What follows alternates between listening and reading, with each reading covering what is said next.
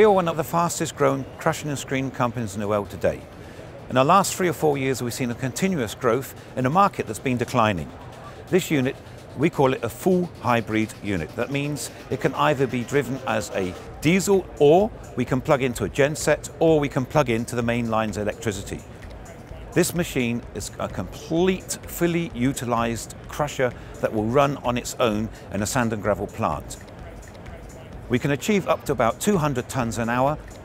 The unit's very fast to set up, easy to transport. The customer can take this unit, pick it up within half an hour and transport it to the next site and set up the same day.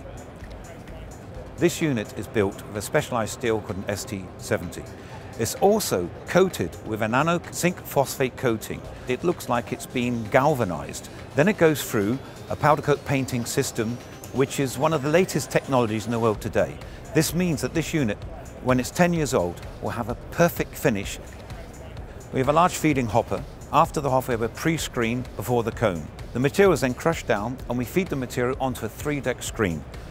This 3-deck screen gives us free products, end products on the ground, and then we recirculate the material back to the cone. So this means the customer, he will achieve around 150 tons an hour of high quality product on the ground, which he needs today.